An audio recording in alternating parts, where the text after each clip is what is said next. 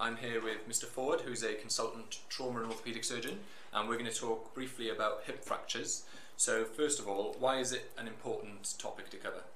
So these fractures are incredibly common and hugely expensive actually for the health service in general, and also have a surprisingly bad outcome. So for example, the mortality of patients being admitted with a hip fracture is as high as 10% within the first 30 days, rising to 20% by 3 months and 30% by a year.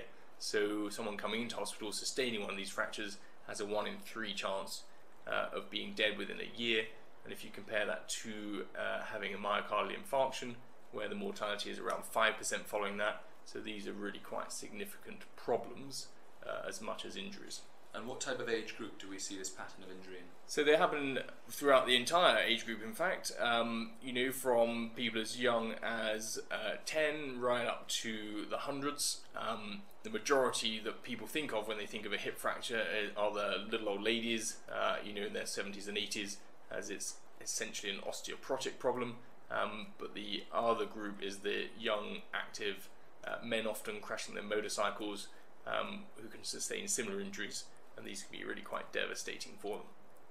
Okay, and when we get that x-ray and we're looking at a fracture of, say, the neck of femur, what types of classification, what types are there? So the essential initial distinction is between intracapsular fractures and extracapsular fractures.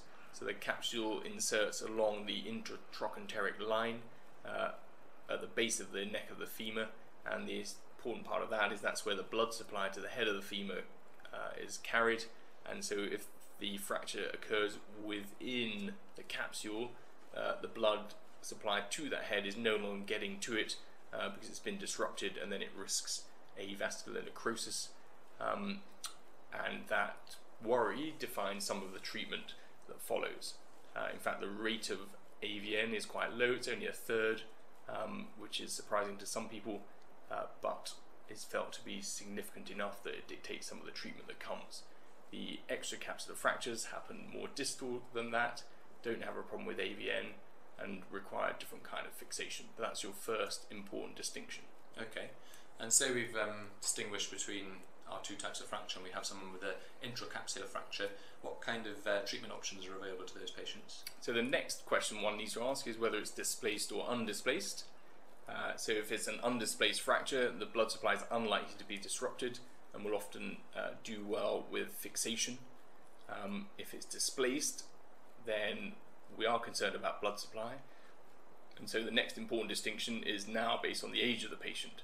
So if they're young, one would clearly wish to try and save their head because any kind of replacement will be likely to wear out.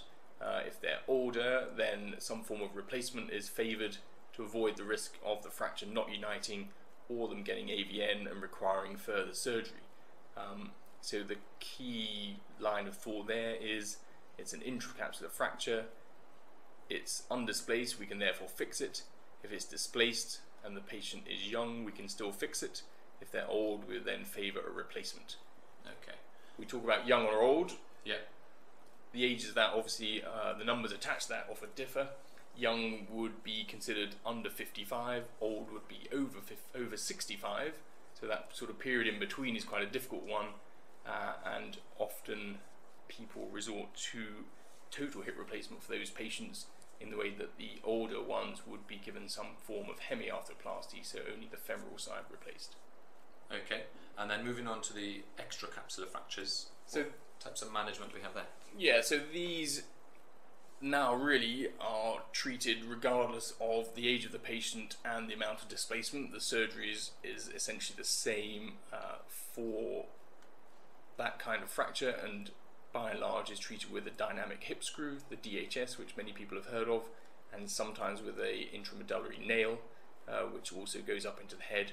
One of those forms of treatment, depending really on the fracture pattern, but essentially most of these fractures would be treated with a DHS regardless of age or displacement. Okay, and say my granny comes in and has an intracapsular neck of femur fracture and has a hemiarthroplasty. What kind of length of stay am I looking at in hospital? So most of these patients are inpatients for around 10 to 14 days. we've touched on the mortality, which is significant. Also comes with it morbidity. So often, if these patients were fully mobile prior to these kind of injuries, then they tend to move down a grade of mobility. So if they were normally mobile, they often need a stick. If they had a stick before the injury, they often need a frame. And if they had a frame before the injury, they often struggle to mobilize at all. But certainly you can expect to be an inpatient for around 2 weeks. Okay, and there's this thing I've heard of called best practice tariff. Can you tell me what that encompasses? So this is really trying to focus on developing good care and an incentive really for providing good care for this significant group of patients. This was the first of its kind and is also being used in major trauma now to drive better care. And certainly in the first 2 years of its introduction, there's been a significant reduction in mortality across the country, and it focuses on a timely visit to theatre, so ideally within 36 hours, which is enough time to optimise the patient, but not enough time for them to start developing complications such as chest infections and clots. So theatre within 36 hours, and also an assessment by an orthogeriatric consultant, so focusing on their medical problems, as this is one of them, and they usually have many comorbidities.